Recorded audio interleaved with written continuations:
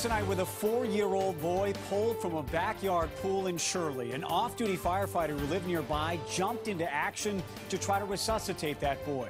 The child was med-flighted to a Boston hospital for intensive treatment. WBZ's Tiffany is tracking the story tonight in Shirley. The 911 calls came in at around 4:30 Monday. 37 Lawton Road. Body was pulled from the water. Like a child, possible drowning. Sky Eye captured the police investigation in Shirley after a 4-year-old boy nearly drowned in his family's pool along Lawton Road. Police say the boy got outside and managed to climb into the above-ground pool. It's unclear how long it took for his mother to discover him, pulling him from the water and bringing him to the driveway where an off-duty firefighter driving by saw her crying out for help.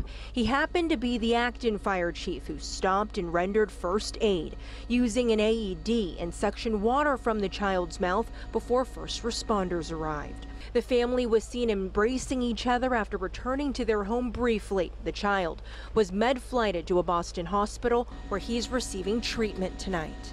In Shirley, I'm Tiffany Chan for WBZ News. Well, other